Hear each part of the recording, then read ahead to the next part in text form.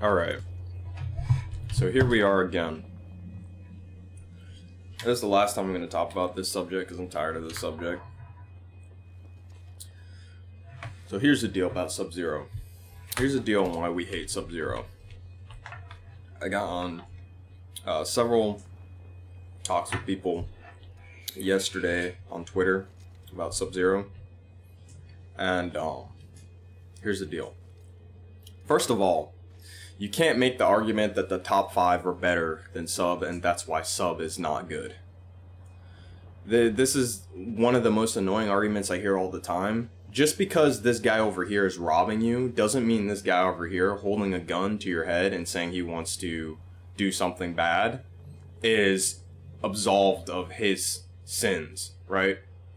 So the deal with Sub-Zero is the reason why we actually hate Sub more than the top 5 in certain situations is because Sub-Zero literally, like, he actually robs in the game. Like, the game is focused around footsies and neutral, and Sub is playing footsies and neutral while mixing you. That's why we don't like the game. It's not that hard to understand. I don't know how many times I have to tell people this. Like, it's not hard to understand. It's not the fact that It's the fact that Sub puts you in a situation where you have to guess. It's the same reason people hate mid-command grabs, because mid-command grabs put you in a situation where you have to guess. But I'll always say this, like, the difference between Sub and mid-command grabs is that if you take the throw, Sub is still, it doesn't matter which way you guess. Sub is going to put you in a situation where you take 30%, 25%. It doesn't matter how he mixes you. It doesn't matter, right? Other characters, you always have the option to take the throw. Like, that is the main big difference between Sub and those characters.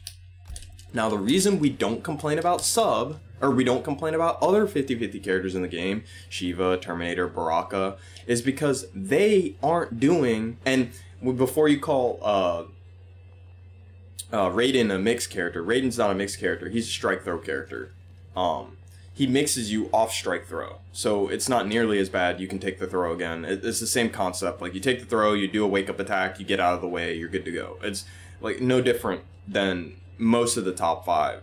You could argue Jackie is kind of an exception, but we'll talk about that some other day. So the reason why Sub is good is because he has all these options in the neutral that make you guess. Right? They make you forced to play neutral against his neutral, right? So the axe is safe, depending on the jump, obviously. The axe is safe, right? It's -9. You're getting hit by the axe. I think the axe is +2, so like, yeah, it's +12. So you could probably do like a down 4 or something like that. So you're not guessing his jump-ins for the most part. His jump-ins are broken anyway, so you probably don't want to anti-air. He's got a full screen slide. Like, literally, this is like almost full screen. When you look at Noob slide, oops. Noob slide doesn't go nearly as far. See how Noob has to be right about here to hit Sub? But then Sub doesn't have to be that far, or Sub can be further. See that? And Sub's is faster. It's 11 frames. Sub is not playing the same neutral Noob is playing. Noob is actually easier to beat because of what I said earlier. Noob slide can be jumped. You can't jump Sub slide and get away, and like if you jump Sub slide, what's gonna happen is you're not gonna get a punish because Sub's gonna be on the other side. Now, you can block it, which is most people's arguments, but the thing is, the threat of the slide keeps you in crouch block the whole game. So, because Sub is on the screen, you have to take all of his neutral. It always comes back to this. Like, you can't sit outside Sub's range because he can actually still slide you there. And even if you do, he can jump and throw axes. And then when you finally get in, Sub has 50-50s. And then on top of that, the threat of the slide from this range causes Sub to do dash up forward 2, dash up back 3. Because you're stuck in crouch block. And then finally, you can't zone Sub-Zero.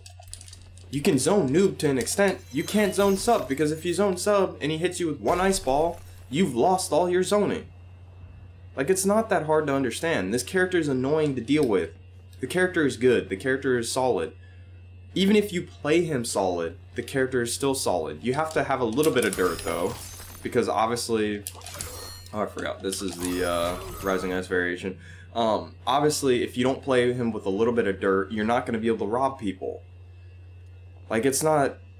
I don't understand what people don't get what I'm saying. Like, just because you can block a 50-50 doesn't make a character less stupid. Especially if the character, like, it really does come down to the fact that Sub has all these neutral tools, and they just tacked a 50-50 onto him.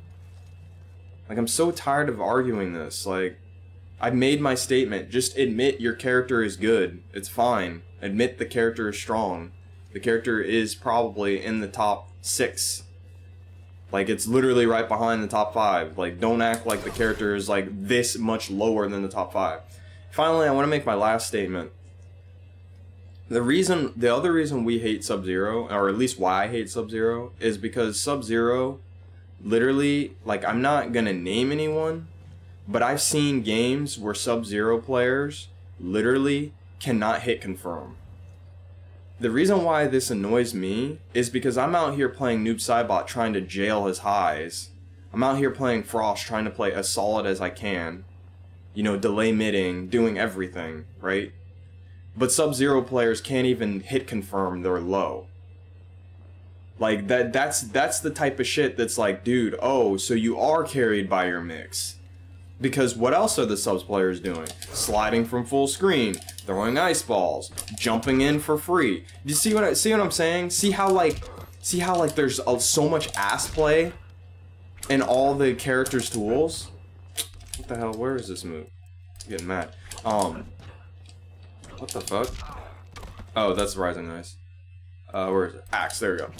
Like, see how like there's so much ass play in all these characters. That's why we don't like the character. Like, at least with Jackie, even in certain situations. Well, no, let's not use Jackie. Let's use Cetrion's kind of. I don't know.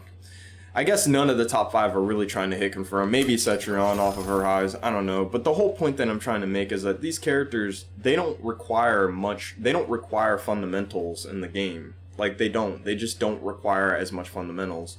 You don't have to hit confirm with Sub. You can just hit him with a poke, and then you're plus, and now they have to guess 50-50.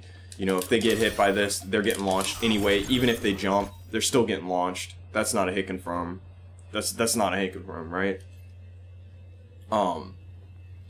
That's why we don't like this character. Like, I'm just fed up with this. Like, I don't understand. Like, people don't understand that, like, to beat Sub-Zero, like, that's another thing. Like, to beat Sub-Zero, you actually have to disrespect plus frames, because if you don't, he's just gonna mix you. Like, see how Sub's +4 here? Look at this. Look how slow his forward 2 is. It's not that hard to understand. Forward 2 is 19 frames. If he's +4, that means his forward 2 will come out and...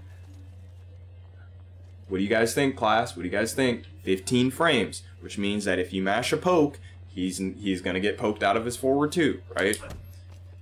Obviously, this is 13 frames. That comes out in 9 frames. If you mash a poke that's 7 frames, that's gonna beat that, right? It's not that hard to understand. Like, the reason why you mash on Sub in certain situations is because you actually don't guarantee the mix.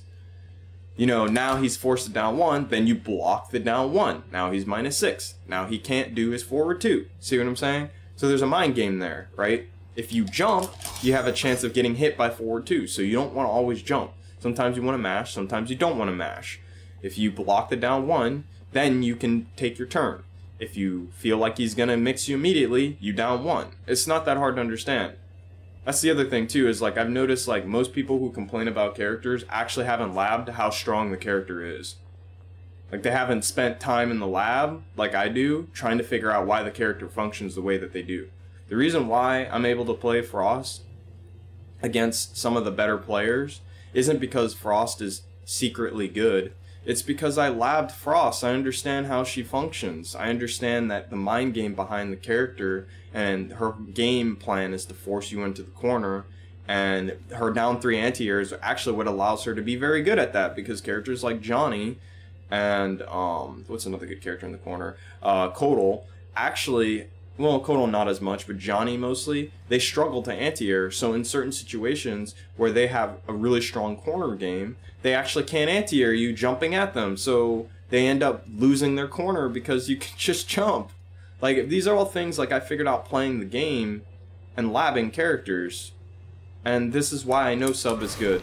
I know sub is good. It's not like I think sub is good, as I know sub is good. I've looked at all his tools, I've played enough Sub-Zero players, I've lost enough bad ones to understand that the character at the end of the day is a 50-50 character, and you can lab till you're blue in the face, but the problem is the 50-50s are tacked onto the character, and that's what makes the character strong. There's players out here literally not hit confirming because the character is carried by 50-50s.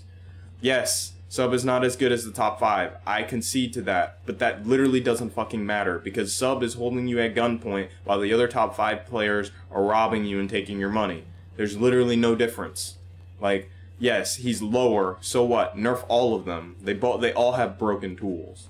You know, if you want them to play like MK11 is supposed to be played, either nerf all of them or give my katana a fan toss that when it hits you, she can combo you in the air like every other fucking game. Like, I shouldn't be playing MK11 and then these characters are out here robbing me half the time. Like, it's just annoying. But I'm done. I'm done talking about Sub-Zero. I'm not going to talk about him on Twitter anymore. I know he's strong. I've labbed him enough. I understand how he plays. I don't care how many tournament results players have. I really don't. That doesn't matter to me.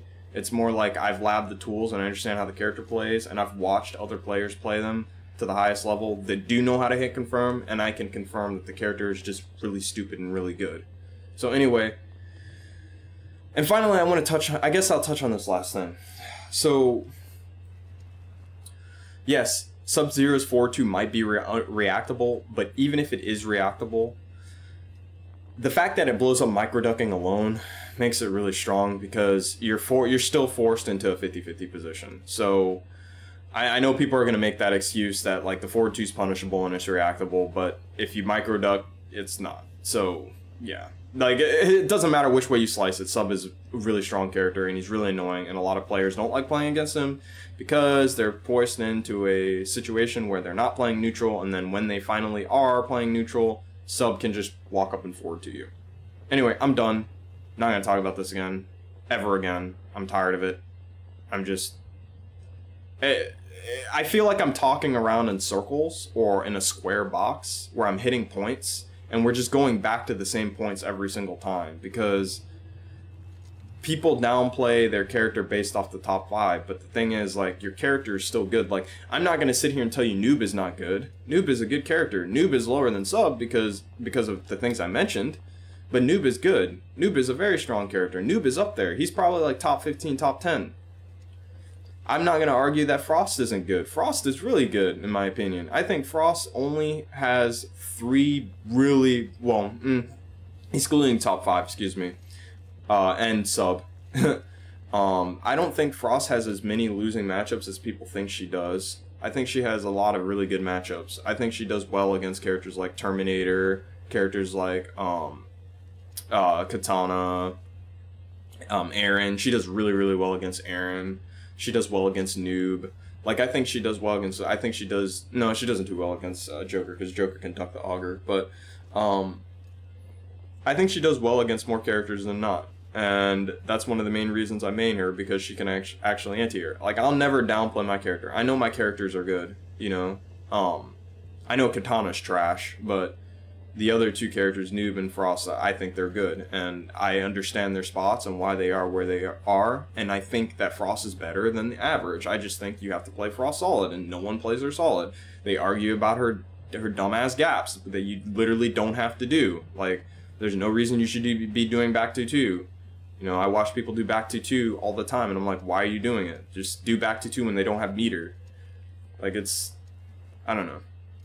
I'm sorry if I sound like egotistical. I really don't want to. It's just like, we've had 3 years to play this game and people are still doing things, are playing a certain way, and I'm like, wow, that's fundamental you didn't learn yet?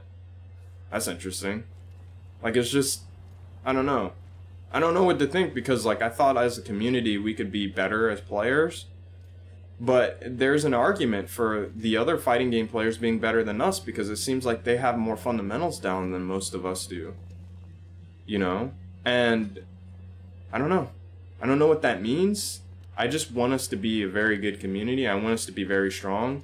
The reason why I add people on KL is because, like, I want to teach them as much as I can. I want them to get as good as I have if I beat them, and if they're not as good as me, or if they're better than me, I want to learn from them, you know. But at the same time, like, I want to get as many people into the scene. I want them to get good, you know. But like, I just feel like, I don't know, like, people are just they're either too busy playing only maining Jackie and not learning neutral, or, you know, they're really, really good players like Combat. Like, I look up to players like Combat and Ninja because those players have really, really solid fundies. Like, Combat, I can tell, like, just the characters he plays, like, he understands the game, and he's learned all of the fundamentals of the game, you know? When I refer to fundamentals, I'm referring to things like spacing, jailing, which a lot of people don't know how to do.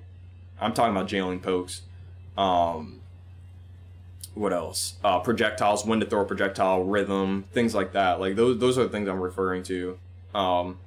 And I just see a lot of people just pick top 5, top 10 characters, and they just never learn any of that stuff. So I don't know what it means. I really don't. The only thing I can think of is in the next game, they're really going to get punished for picking the top 5 and not learning fundamentals. But I don't know. Maybe it'll never come back to bite them. I don't know. But anyway, I'm done. Have fun playing MK11. Sorry, this is a more somber video. I just really want players to get good. When I look at, like, top gameplay, I just get surprised a lot. That's probably the best way of putting it. So, I'll see you guys later.